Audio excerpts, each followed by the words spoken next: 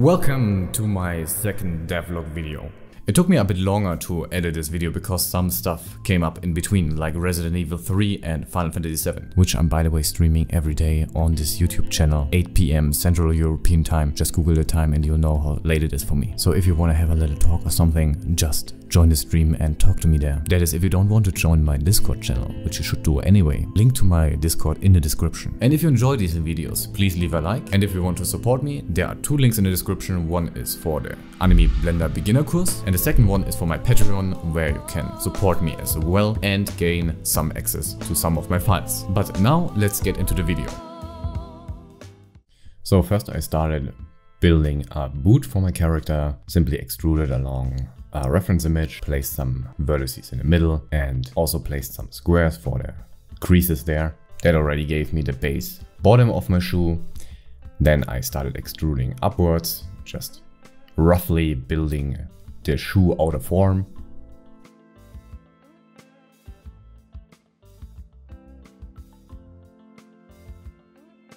I placed the whole boot in a different collection to keep everything sorted out. I placed it on my leg and did some rough sculpting just to fit it on the leg, as well as using some lattice to give it a slight roundish deform, and I did some additional sculpting after that. I placed some additional geometry around the boot, just simple extruding and a subdivision modifier, as well as a Shrinkwrap modifier and a solidify modifier. For the laces I used a curve, which I arrayed along another curve, so I had freedom of placing it just by deforming one of the curves. You can see me doing that right here.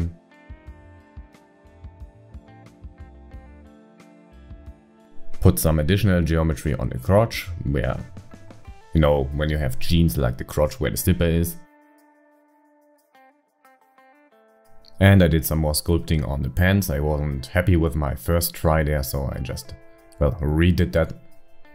And I think it turned out way cleaner than before. Yeah, I did some comparing between before and after. I sometimes do that. I just open the file again, which I'm working on, before I actually save. Then I have the old version and the new version and I can compare it. And if it's better, I just save over it. Did some additional sculpting on my bags. Before they were just simple squares, more or less. And I just deformed them a little bit to give them a more realistic falling, bending.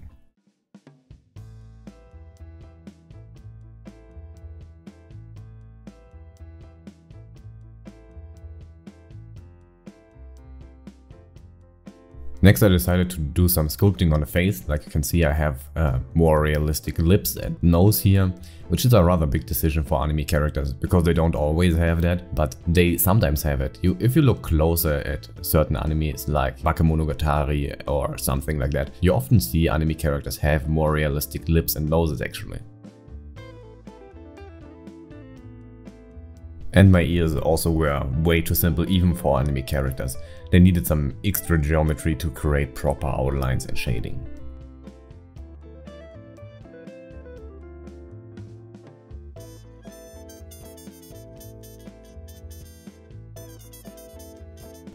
Also made my eyelashes a little bit more fancy here.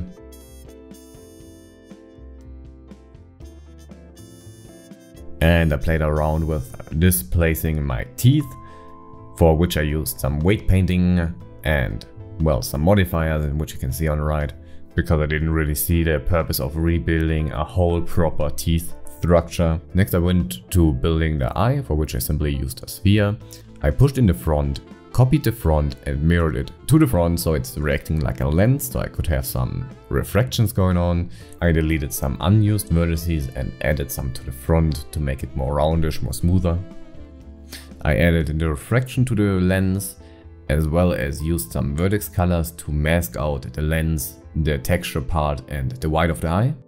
And I used some simple nodes to create some circles on my eye. And these circles are just simply deformed to create the iris and the outline around the eye and some artificial shadows, I guess. Most of the eye are just simply deformed circles.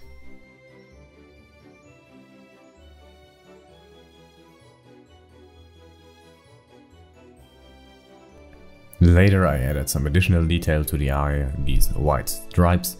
I might still adjust them a little bit or add more detail, but that's it for now. Here you have a quick overview over the eye. Let's take a look at the geometry first. We have three different parts. We have the lens out here, we have the texture part inside here, and obviously we have the white of the eye. If we take a look in rendered mode, you can see the inside is where the texture lays. The outside are just for refractions. You can see how it deforms depending on my viewing angle, and we have the white obviously. And these three different parts are separated by a seam. You can see the red line here, which is a seam. If I go into face selection mode and I go over with a mouse over something and I press L on my keyboard, I can select these three different parts individually. And with that, I can just simply select my lens out here, create a new material, press assign. That way the material is only on the lens, and this eyeglass material is simply one node, nothing special, and that will give us the refractions we have. But you also have to go to the material tab and select the eyeglass material, turn on screen space refractions under settings, and in the render settings you also have to turn on screen space refractions and refractions. That way the refractions will work. Now for the texture, there are a few things. First of all, you have to make sure, if we select it here, you can see how my UV is laid out. It's perfectly nice in the middle. That way you can easier work with nodes. If you want to rebuild it, you have to have this UV layout here for your inside. Next, I went into vertex paint and I separated my three parts by RGB. RGB, red, green, blue. You can simply do that by making sure you have the seam around here, face select mode, go with the mouse over one part, press L and you have it selected. You can go into vertex paint, then over here under the brush settings you just simply go under RGB, make sure you only have one full color, either red or green or blue. Then you can go to paint, set vertex color, and you can see the color change to what I have here. Obviously I don't want it right now because I already did it. Just make sure you separate like I did. Edit mode, select one part, tab, vertex paint, make this red here. Best would be you make it the same as I have, and you go to paint, set vertex color, and it will be red. And you can do that with all three of them, so they're separated. Next, let's take a look at my node setup for the texture. This is a different material, like I said. And if we take a look here at the nodes, you can just rebuild it if you want. I'm not going into detail here, but let me zoom over it. I will also put a high resolution picture in the description if you want it, so you can zoom in. But let me just go over here, just in case.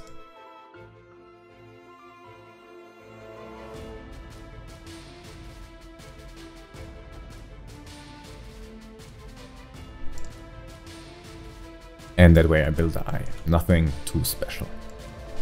Here you can see me working on my shotgun shells, which I used as an excuse to work on some custom math reflections. It was quite some work because I had to make sure that the math also works out in Unreal 4 later on. But I think it turned out pretty fine, and I'm definitely sure it's going to work in Unreal 4 as well. Next, I started working on the hair retopology. For those who don't know what a retopology is, you basically overlap your existing model with a second skin of vertices, and you make sure the flow of the whole vertices is right, simply to save vertices. Before that, in retopology, I had like 5 million individual points, which are called vertices, and after that I had like 50,000, which is quite a difference. 5 million, 50,000, yeah. But soon enough I decided to not do the retopology for the hair and keep the individual strains. You can see, I'm talking about the back of the head here. We have nice outlines going on. We can see them disappearing and appearing on the individual strands. But if you take a look at the retopology, it's just looking flat. It's just looking round. No like individual outlines. This could be fixed, but it's not worth the work, to be honest. So instead of doing the retopology, I just decided to reduce the quality of the curves. And as a little hint here, you can select similar objects like curves or objects in general. And by holding Alt, you can change parameters over all selected objects. So you can see I select all the curves here, I hold Alt, and I change the parameter here. So it's changing for all of them at the same time, and I don't have to do it for each individual.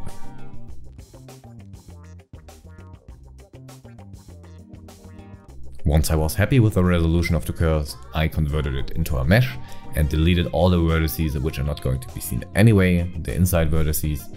This is to save some vertices because I know my mesh will multiply in the end, my mesh count will multiply in the end. And I also played a little bit more around with the hair shader. You can see how we have like a soft light in the shadow going on. It's not done by any means. I just had this idea and I wanted to try it out. So well, showing you this here, but I didn't really work much on it. There's still a lot of stuff to adjust on the hair.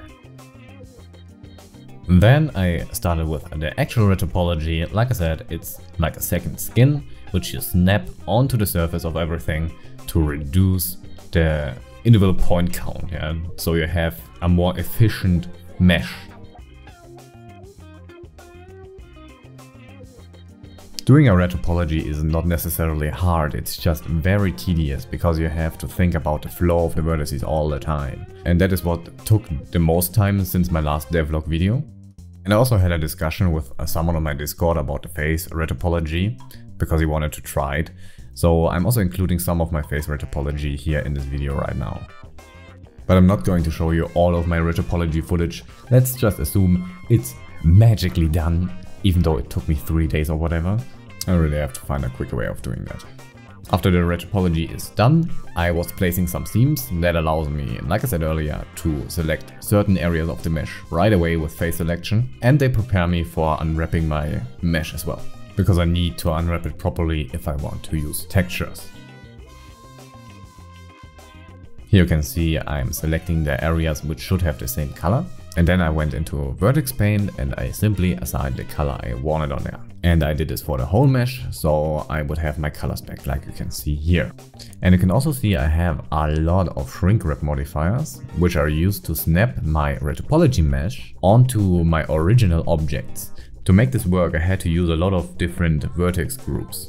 Vertex groups are just what it says, it's a group of vertex. You can simply create one by going into edit mode, selecting a bunch of vertices, pressing Ctrl G and assign to new group. You can put this new assigned group into a modifier, and that way you can tell the modifier to only use this certain group. The other vertices won't be affected. And here you can see I switched my subdivision for a multi-res, which both do basically the same. They increase the quality. They increase their vertex count. And I put the multi-res to simple, that way it won't deform anything, so the shrink wraps can work properly. Next I deleted the subdivision, it's not needed anymore. And I started applying all my shrink wrap modifiers in the right order, from the top to the bottom. Normally you wouldn't do that, because one modifier is above the multi-res, but in this special case, the shrink wrap modifiers are going to be stored in the multi-res. Here you can see when I'm turning off the multi-res, I have my normal retopology, which looks a bit smoothie. And if I turn it on, I have my subdivided version with the shrink wraps applied. This is why I love this modifier so much. Without any extra work, you have a high-res and a low-res version. Low-res for being far away from the model and a high-res version for being close in the model, which is called LOD. It's usually used for game engines, but you can use it in 3D engines as well. And it's just no extra work at all.